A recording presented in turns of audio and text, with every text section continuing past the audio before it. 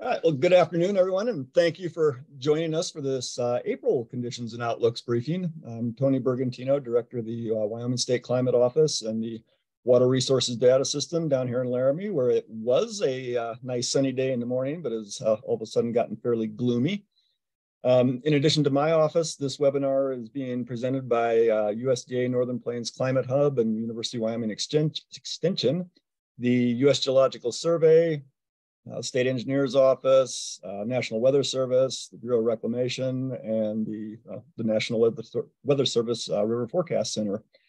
And today we'll be looking at the current drought and climate conditions, surface water conditions, reservoir storage and operations. Look forward with some weather forecasts and outlooks. And after that, Danelle Peck will give us an in-depth look at GrassCast, which is a very useful production forecast tool. So we'll start off here in current conditions with the current drought monitor map. This was just released this morning and shows where we're at as of the 18th, this Tuesday. We're continuing to see some improvements as the snows melt and the benefits of the moisture are realized. Since our last webinar, we've seen improvements in the northern Bighorn Basin along the Montana border, and then a fairly large chunk of improvement down here in the southwest and western area, going from D1 conditions into D0 for quite a large area. There's quite a few factors that are considered when producing recommendations for the drought monitor, and it's not just the precipitation. Different factors are weighed differently during different times of the year. Snowpack is pretty important right now, but in the middle of summer, it's not too useful. Stream flow and vegetation in February aren't really that important, but so they carry a little weight, but will start becoming more important. Data drive the drought monitor, but descriptive or qualitative information is helpful when an area might be on the edge between categories. The data are usually considered in terms of medians and percentiles rather than averages and percentages, and the data are key. You have to be able to point to actual data to avoid subjectivity when making these determinations.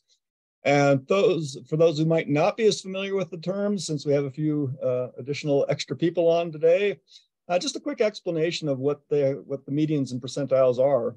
Unlike averages, which are found by summing up all the values and dividing by however many there are, a median is just the median value in a sequence of numbers. So if you have, say, 15 observations of temperature, you'd sort those in order from the smallest to largest, and the median is just the middle or the eighth value. Percentiles are similar to percentages. They're found by determining where the value falls in a string of data. So for those 15 temperature values I mentioned, that eighth value would be the median, but it's also at the 50th percentile. So you would expect, half the values to be above that and half to be below it. If your number was, say, the fifth of those 15, then you would expect 66% or 2/3 of the values to be above that and 1/3 to be below it. So you'd be at the 33rd percentile. So percentiles are usually used here because they give a much better indication of frequency or the expectation that a particular set of conditions will occur. So with that, let's jump to this timeline here, which is, we update this each time. It shows the percentage of Wyoming in each drought category from 2000 to now. And while it has declined over the last few months and then leveled off for a period, there is still some D3 or extreme drought still in Wyoming, and D3 has now been on the map. It's 144 weeks now that we've had some of that red on there in some part of the state. And as I said, it's remained fairly stationary the last several weeks.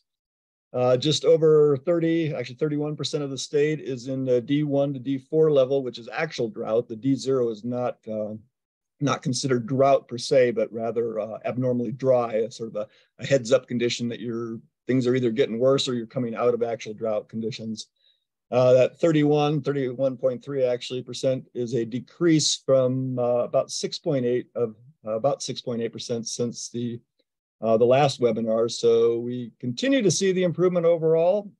Since this is statewide, and you can see on that last map the differences across the state on what drought conditions might be in a particular area. We do produce these for the county level. And the link on the slide will get you to there along with the statewide timeline. And those are updated weekly just after the drought monitor map is released. Now zooming in on the last 3 or so years, showing from the start of 2020 coming up through present, so that you can get a sort of an expanded view and a bit more detail on this last drought period. 1.28% to be exact of the state is in extreme drought right now. And those of you with a good memory might recall that during the last webinar, the value was 1.29%. But before anyone breaks out the champagne over that 1/100% improvement, the explanation is simply that I'm guessing there was a line shift or something when the maps were run this week, and so that decrease is not at all tied to any actual changes on the ground, but rather in the map processing for the drought monitor. Almost 45% of Wyoming now has no D category whatsoever, and almost 70% is in D0 or better, which is a real nice change from a year ago when 100% of the state was D0 or worse, and just around a little under 98% was in D1 or worse. So let's go over to precipitation in itself. This is the 14-day total, or the last 2 weeks worth of precipitation as a percentile. Fairly dry over those last 2 weeks across much of the state. Some areas receiving median amounts in the northwest, eastern Sheridan County, and a bit in the southwest, and then the central area. Fremont County stands out as having one of the largest areas of above median precipitation, actually. Much of the rest of the state was below the 20th percentile, with these red areas being in the 10th percentile or less. Step backwards in time a little bit and look at it a longer period, 90-day or 3-month precipitation total. A bit wetter at the 90-day time frame, but still dry in the winds, and then seems perennially down here in the southeast as well. Look at the standardized precipitation index map, or SPI. These maps show the indices for the 30, 60-day time frames across here on the top, and then the 1 year down here on the bottom. And recall that these maps, they show an index value and not the actual precipitation amounts. These numbers here are indexes, not precipitation. Some areas of concern emerging in the northeast, and then you can kind of see some other areas around here where we're getting these yellow and oranger colors starting to show up a bit more. And you can see the intensity and area of the wetter values on the map has declined between the 60 and 30-day maps, indicating a bit of a drying taking place. And one positive thing in this sequence of maps is that the area of dryness down here in the southeast, present at the 1 year time frame, and to a lesser extent at the 60 days, is quite a bit diminished when you look at the shorter term, indicating some improvement there. I'll switch over to temperature. These are the average minimum temperatures over that same period that we saw before, the 2 weeks. Here on the upper right we're still below freezing, with the lowest temperatures being in the western quarter of the state, a few other high elevation areas. The highest lows have been in the east and across the lower elevation north. On the lower left, we have temperatures represented as a departure from average, and you can see the greatest departures below average are down here in the southwest, up into Sublette County, reaching as much as 15 degrees below average in parts of the Bear Basin here. The highest departures are a few isolated spots over here in Platte County, reaching about up to a little over 3 degrees above average, between 3 and 6. Going to the other end of the thermometer and looking at the maximum temperatures on the upper right, again, we have the actual temperature, the thermometer temperature. Average high temperatures over the last 2 weeks across the entire state were above freezing, though just barely in some spots. The upper green, high elevation areas were the lowest, and then the southeast was the warmest, with average high temperatures there being in the mid 60s. And looking at it again in terms of the departure from average, we see pretty much the same stories with the low temperatures, great departures below average in the southwest, again extending to as much as 15 degrees below average over that 2 week period. On the other hand, we have the northeast and the southeast, a little bit up to maybe 6 degrees or so above average. Basically, the northern third of the state above average, as was about the eastern, what is that, fifth or so thereabouts, and then the rest here being below average. You jump over to soil moisture, some improvements up in the far northwest here, where you see some of this 30th to 40th percentile sort of shifted downwards. We've gained some areas up here, a small area along the Montana border that's in the 60th to 70th percentile. But as you come down here into the central part of the state, this whole big area here that you saw 2 weeks ago in the 60th to 70th is just a little bit of it left here. And then we have the expansion of these real low percentiles over here in the eastern part of the state, where things are continuing to deteriorate. Looking at snow, we're compared to the last 2 weeks, we're losing snow everywhere. But that's not really too surprising, since we're getting to that melt out period in many areas. So no great surprise there that we're going to see this stuff getting eaten off pretty quick here. Looking at the snowpack as a median by percent of median for each of the basins. Every basin in the state is either at or above 100% of median, including the South Platte down here, which has been our little problem. Going through the entire season, we've been below for most of the season. Every basin is above where we were last year when you compare it to the map over here. And so given now that we're past the point of the median peak snow water equivalent for all but 5 basins, the Shoshone, Yellowstone, Bighorn, Tongue, and Wind, did not quite make to they're not at their median peak snow water equivalent yet. They've got a little ways to go. Some of them just have maybe 3 or 4 days to go, but some of them actually get into May. At this point, the curve on the snow water equivalent chart gets really steep as the melt off starts to take place. So it doesn't take much of a shift one way or the other from normal to start getting some really high or low percentages. And down there in the South Platte here in the last 2 weeks or so, I've seen that range from 75% of median all the way up to 125% of median. And some of those big jumps were just days apart because of the going back and forth across that line of where the actual average is. Let's see here. Look at snowpack by basin. I've shown this table several times before. It's sort of just an update each time as we go along, but just wanted to point out a few items. And you can peruse this in greater detail by going down to the link here at the bottom left. Also note that you can click any of the basins to get a history of this season's snowpack compared to last year, along with a trace of the max, min, and median values. And then you can also click on any of the yellow image or IMG tags over here to bring up a chart of the particular parameter in that column. It's either median peak date, median peak snow water equivalent, or the median meltout date. So just quickly looking at column 6, well, we can see we have reached or exceeded the median peak snowpack in all but the Tongue and South Platte basins, barring any future dumpings of snow. But given the outlook, there's a realm of possibility that we could reach it for the Tongue, slim as it might be.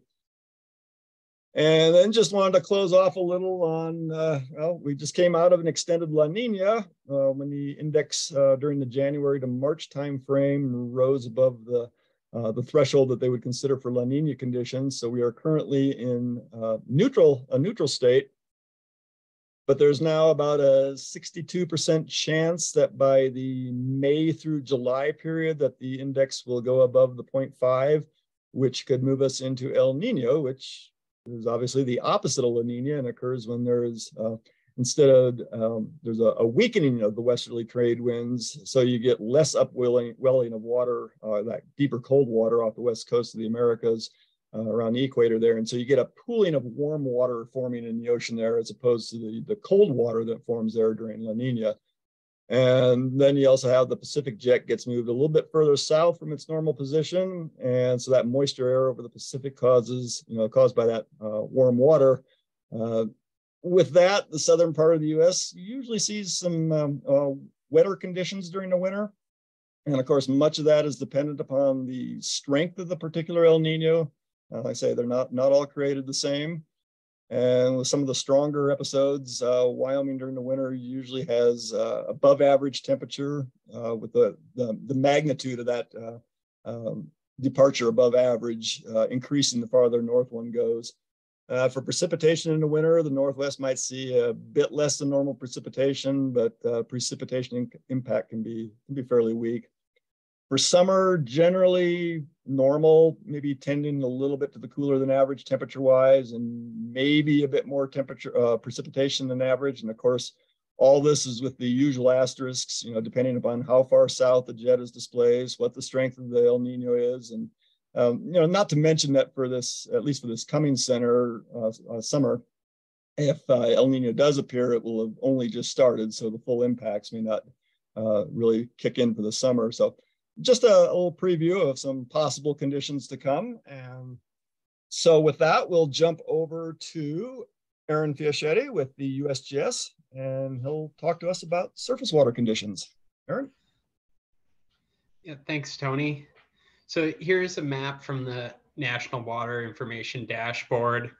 The dots show the green is a normal, so that's a range from the 25th percentile to the 75th. So it's just saying that it's normal for it to be kind of on the lower end of flow, the 25th percentile, and it's normal for it to be higher at this time. And then, so we have a mix of green here. And then we have some higher flows above normal, the light blue, that's above the 75th percentile. And then we have a few much above normals, the dark blues. And then there's one station in minor flood stage, and that's Henry's Fork near Manila down in the southwest corner. And then there's kind of also a mixed bag of flows below normal. The orange, and then we have a few that are setting a all-time record for this day in the upper Wind River, and then over in the Snake River, and then the Boiling River up in the park. When you kind of surf around, at least to the flows that aren't tied to a reservoir in the upper Wind River, those low values are tied to the recent cold snap and flows kind of locking down a little bit, things freezing back up. So, but it's not a kind of a good indicator of a kind of a drought status for those creeks. So if we move on to the next slide. So this is a duration hydrograph for the entire state of Wyoming. So it's a compilation of all the different sites. In the axis is it's a 7-day average runoff in millimeters. So think of that as precipitation over a land base and how much of that runs off. So the point of this hydrograph here is to kind of show you where we should be. We've come out of winter flows, the black line, and it has very similar percentiles to what I was talking about before, with the green being the 25th to the 75th and the normal flow. And we're looking at the black line here. So we're coming out of winter-based flows, and we're starting to see runoff from low elevation snowpack and precipitation that falls on the plains. So we're starting to come into a elevated water supply conditions throughout the state. But if your water supply is tied to the prairie and lower elevations, it's very possible that the peak and high water has passed already. If it's a site located up in the mountains and dependent on high elevation snowpack, it still might be kind of locked up in winter conditions, and we haven't seen very much of the water supply pass by.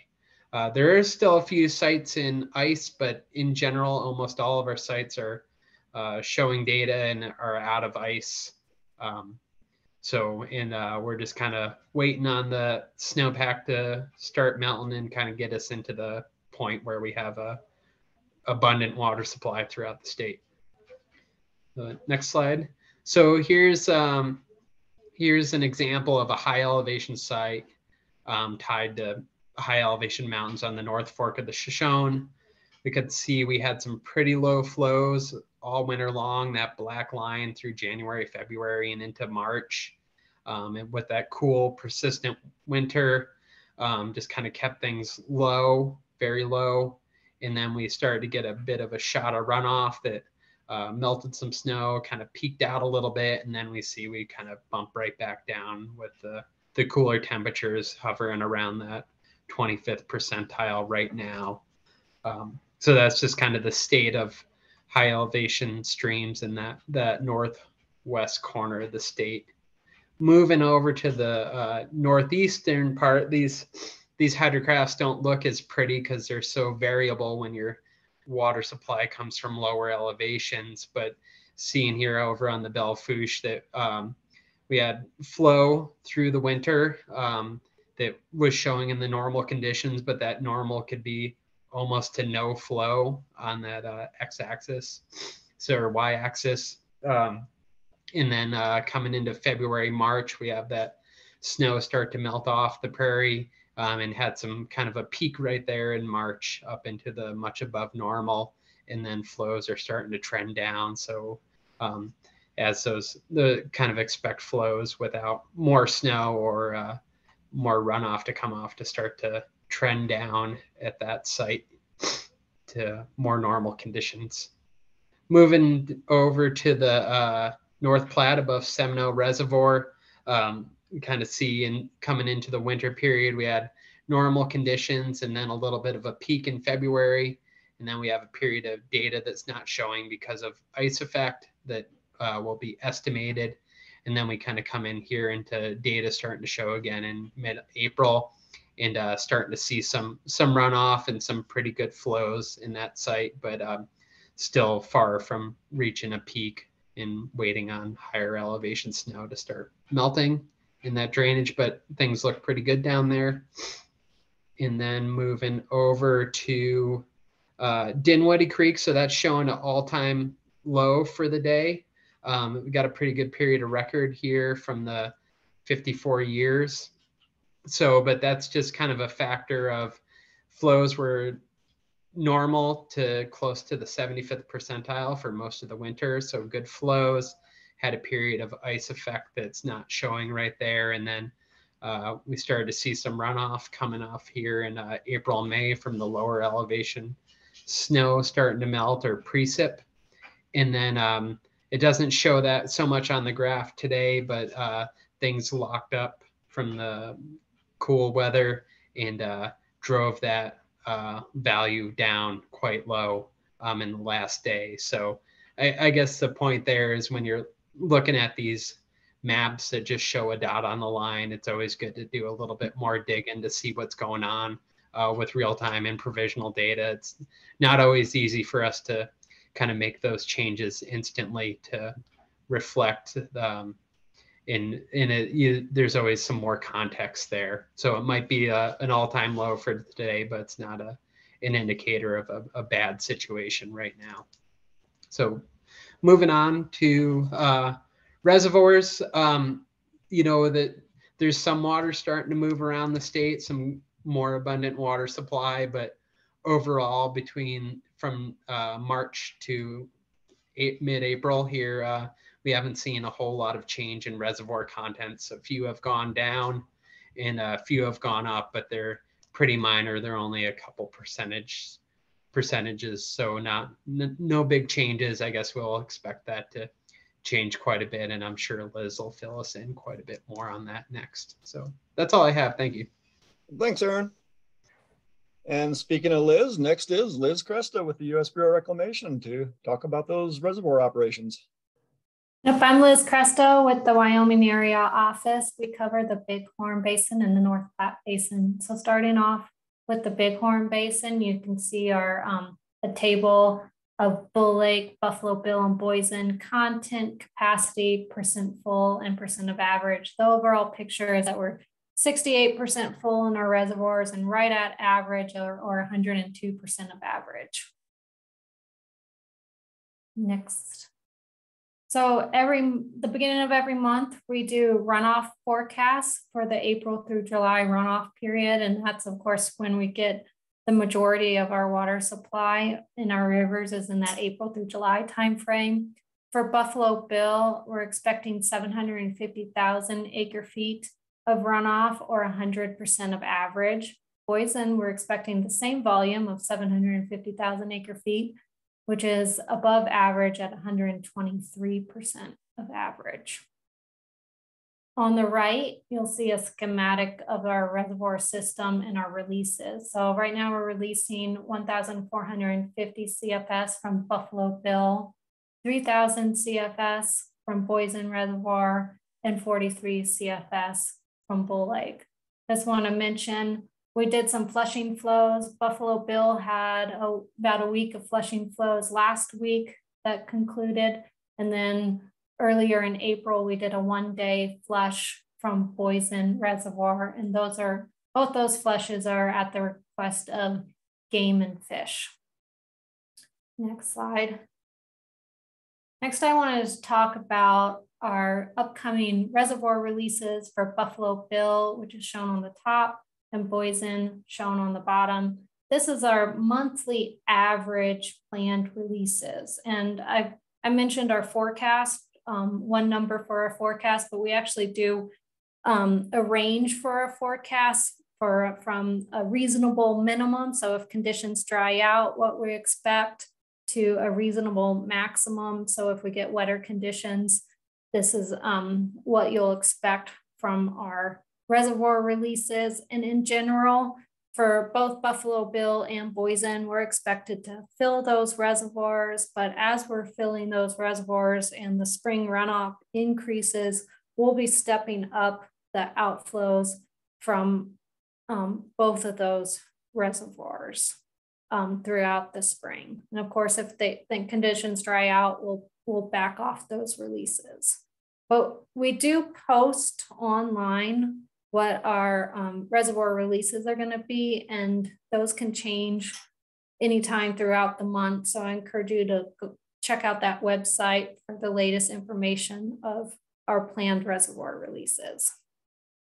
Next, we'll switch over to the North Platte side of things.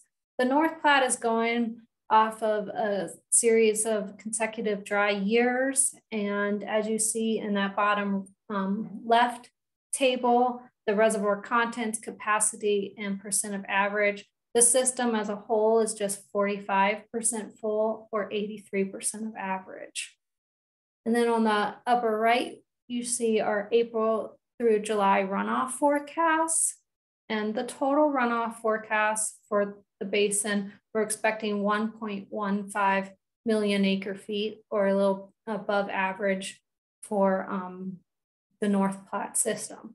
But given that we're at low reservoir contents, I thought I'd show in the next slide, instead of showing our reservoir releases, this slide shows our end-of-month reservoir contents under those reasonable maximum, most probable, and minimum forecast plans. And the overall story there is that both Seminole and Pathfinder, which are our biggest reservoirs on the North Platte system, we don't anticipate that, even though we're having above average runoff conditions, we don't anticipate filling the overall system. But we do expect to have an adequate irrigation supply. Next slide. This is just our current releases on the North Platte. So starting upstream, 2,600 CFS from Miracle Mile, 450 from Gray Reef, 1,200 from Glendo, and 1,000 from Guernsey Reservoir. And of course, we are entering into the irrigation season as well as the spring runoff season. I expect these flows out of the releases made out of the reservoirs to change throughout the irrigation season. And again, there's that website where you can look for changes to our releases. Thanks for having me. Thanks, Liz. Thanks. And now getting us into forecasts and outlooks, we have Jared Allen with the National Weather Service over in Cheyenne. Jared? Thanks, Tony. Appreciate it. Good afternoon, everyone. Jared Allen with the National Weather Service here in Cheyenne, on part of the 5 offices that do cover the state of Wyoming. So not too bad of an outlook over this next week. Here's our 7-day total precipitation forecast. We've got some ongoing snow showers starting to develop this afternoon across decent portions of the state. Just looking over at a radar right now. Not going to be too concentrated in any one particular area. However, we're going to see those continue through the day tomorrow, Friday, and then a little bit into Saturday as well.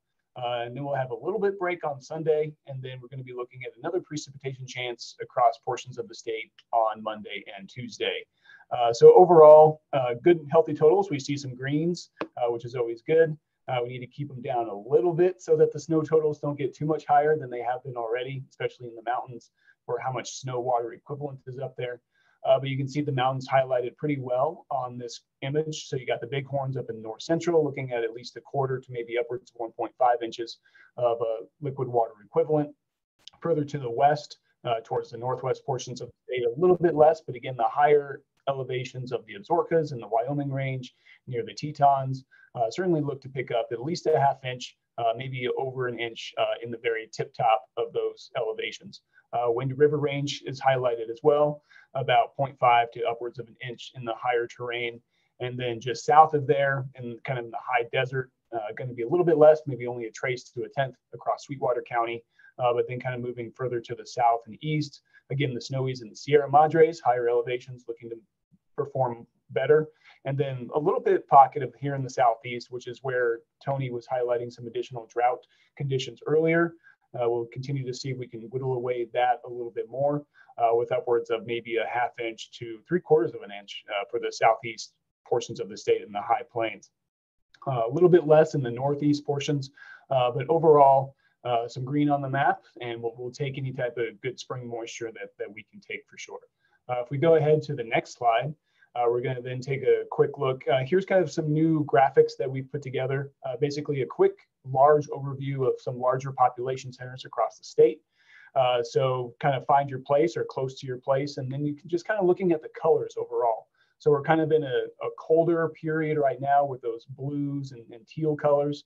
But then you can kind of see going into Sunday, Monday, and then portions of next week, we're going to be warming up into the 50s and 60s across a good portions of the state as well. So that's going to kind of transition us a little bit down at the bottom. You can kind of see all those different locations kind of having chances of snow and the predominant precipitation type being snow. Then did mention that nice break on that Sunday where you have pretty low probability of precipitation being possible. And then going into early next week, we start to see the return of precipitation for the most part, especially if you're below, say, 7,000 feet, maybe even 6,000 feet. It's primarily going to be rain, liquid rain, which it would be a nice treat, where you kind of see those green colors. But in a few spots where you do see the blue or kind of a mix, so to speak, rain-snow mix in certain spots as well. So we've got a decent amount of probability for some snow over the next couple days in the afternoons primarily, and then picking up again into early to mid next week. And then if we want to move forward for the next slide, we're then going to start to take a look at the extended range 6 to 10 day temperature and precipitation outlook. So this is going to be valid for April 25th through the 29th. Kind of separated, half of the state to the west is going to be near normal, equal chances of near normal temperatures. However, on the further east you go, especially far east, it's a slightly stronger signal for below normal temperatures where we're still going to get some potential cold shots coming down from Canada, obviously with the upper Midwest being much more favored, but the central and then high plains will kind of squeak out some of those colder temperatures coming down the plains.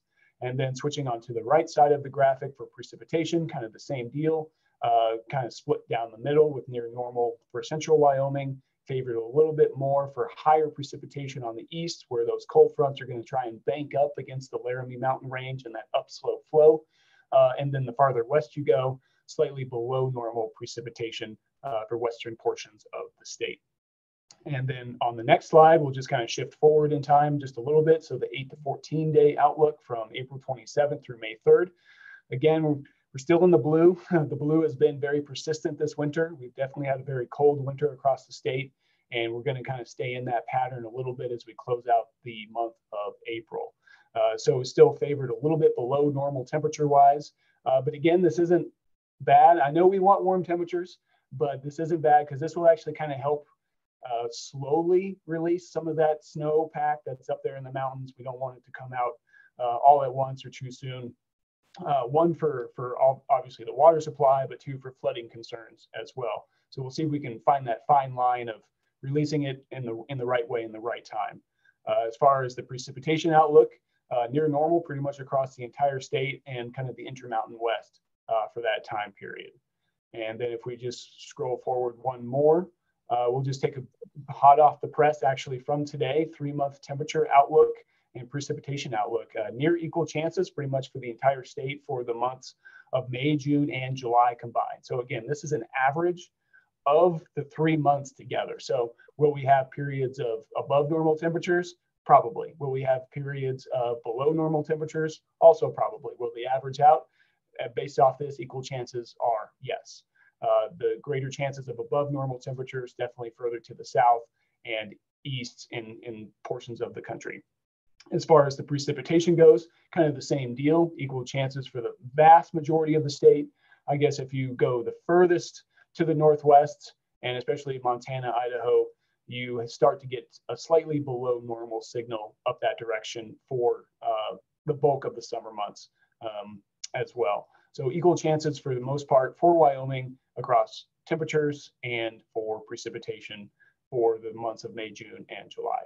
However, we will have to continue to monitor for the snowmelt runoff, which there is ample amount of snow liquid water equivalent up there. And then if there's any potential rain on snow events, that certainly could help or create some flooding impacts that we'll have to be monitoring for from the Weather Service side. So certainly monitor latest rain gauges, river gauges, and some of the latest watches and warnings if there's any across the state for any rapid melt that could be possible during this time frame. Yeah, so that's kind of the main gist of everything right there. One of the last components, we did have a question come in previously that I wanted to address. Let me just pull up the question here really quick. The question was, following a wet winter, what weather patterns can producers in Wyoming expect through the spring, summer months? Should we gear up for another hot, dry spring, summer?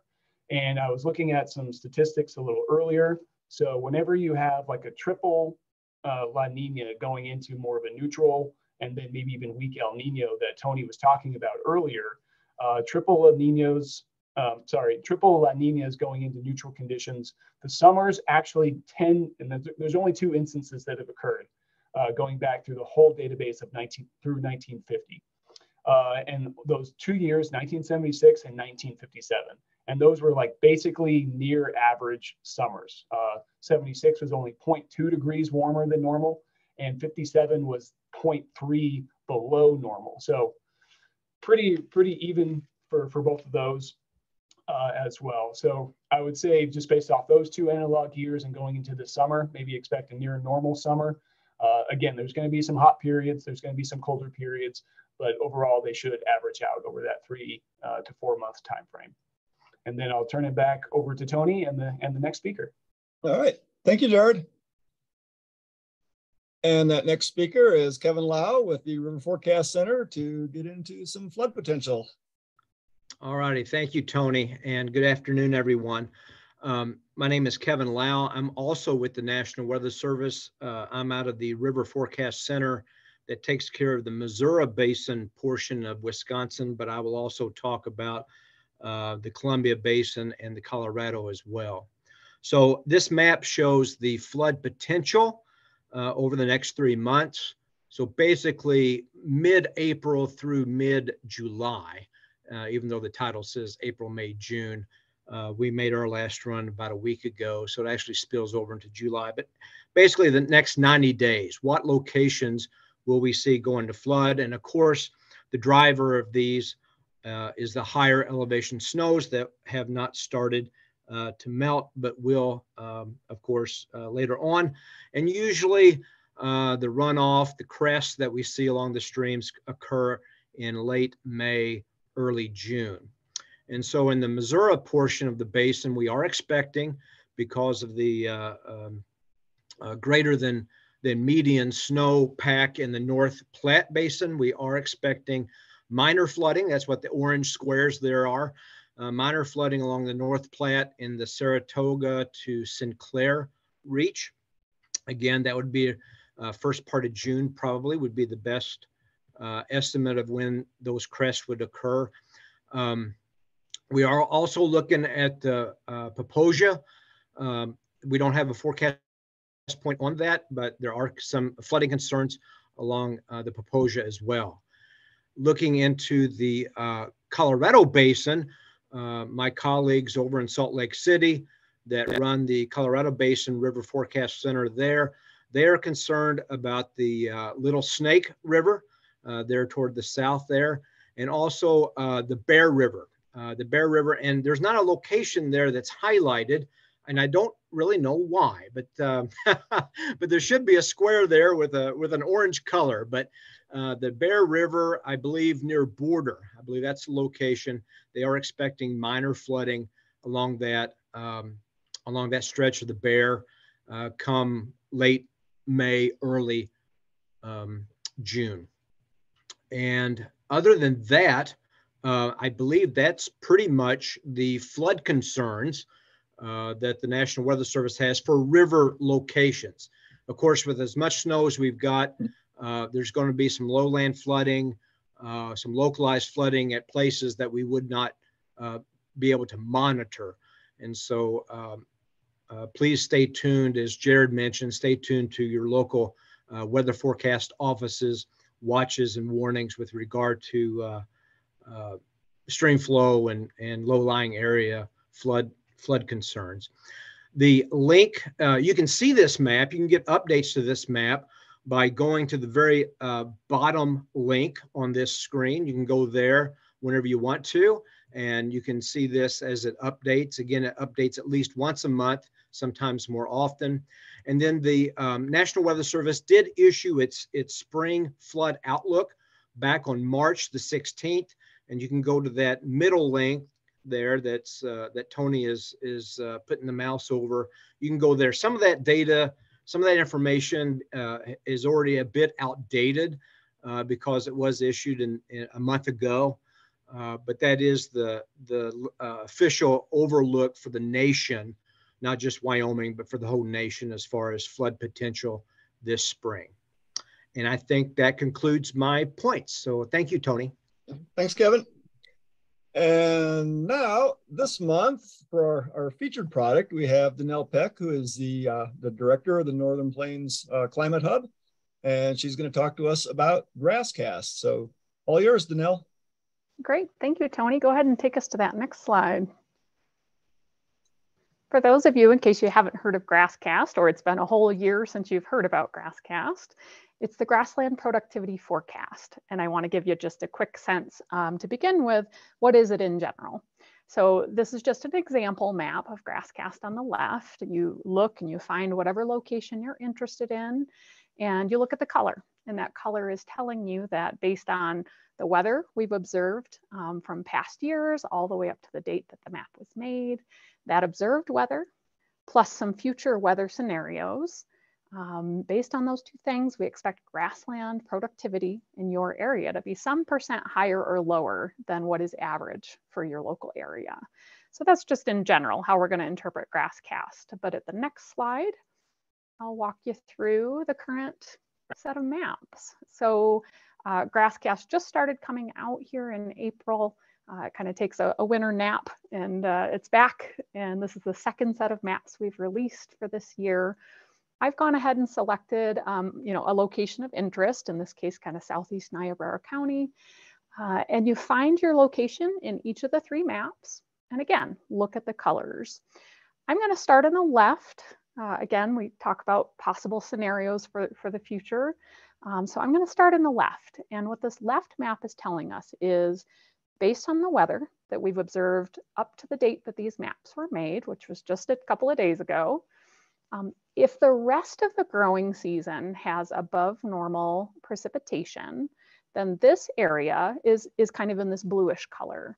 And that bluish color is telling us that if we get that above normal precip between now and the end of the growing season, that area should expect about 15 to 30% more pounds per acre than they normally have. I hope that comes true, but what if it doesn't? So what are some other scenarios? We move to the middle map, the same location, and the color is more yellow. This middle map is saying, what if we don't get that lucky? What if we just get kind of near normal amounts of precipitation from now until the rest of the end of the growing season? How much grass are we likely to grow out there on our rangelands? Yellow means that even if we get near normal amounts of precip, we are going to expect 5 to 15% less pounds per acre than normal. So even if we have near normal precip, it's not going to translate into near normal amounts of grass. Unfortunately, it's going to be a 5 to 15% less pounds per acre. And then finally, we don't want to think about it, but what if the spigot turns off from today through the rest of the growing season and we have below normal amounts of precip? How bad might it get? This same area is kind of a mix of oranges and reds. I'm going to be optimistic and go with the orange and explain what orange means because there's quite a bit of it on the map. This means that, again, if that spigot turns off, the rest of the growing season is dry, that this area should be prepared for 15 to 30% less pounds per acre out on their rangelands. So this is the most recent map that we have available for GrassCast. We do update these maps every 2 weeks. And so in a minute, I'm going to show you the website, but I encourage you to kind of check this website regularly. In particular, you'll notice that these early maps have really wide range of possibilities, right? Again, depending on when we roll that dice, what kind of precip are we going to get for the rest of the growing season? So when you go to the website, there is a zoomable map that you can go and find your specific location and look up a little bit more specifically, what are those estimates, right? The ones that I gave you on the previous slide were pretty broad ranges, 15 to 30% less. It's a big range.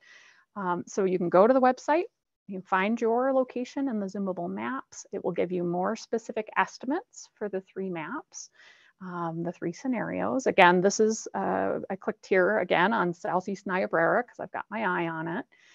Again, if we get lucky, have good precip, we might have, 22% plus or minus pounds per acre.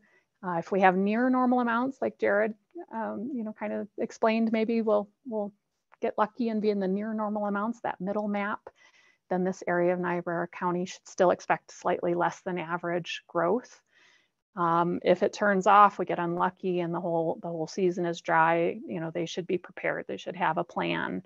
What would they do if they had, 34% less pounds per acre out there for their livestock to graze?